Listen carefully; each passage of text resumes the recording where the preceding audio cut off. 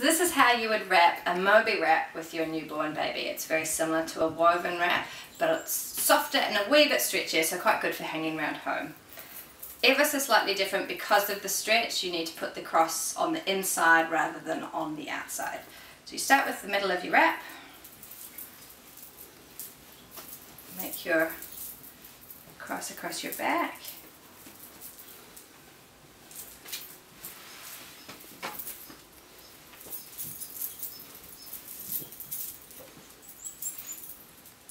My t-shirt.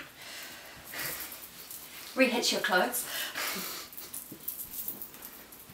Gather it together so you've got your X on your back, and you're going to make another X at the front underneath that first pass. So I bring both of my straps through.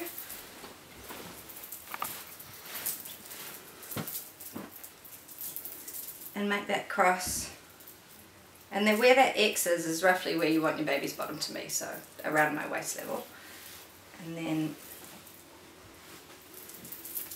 tie off at the side. I like them on the side, and I can sit down and there's no big knot in my front or my back.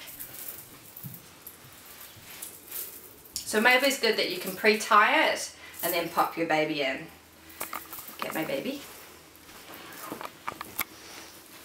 Again, up like you're burping, and you want to get one foot on your inside X. Swap sides helps me. And then the other foot on the other side of the X, and lower them down to where you want them to sit. Arms up.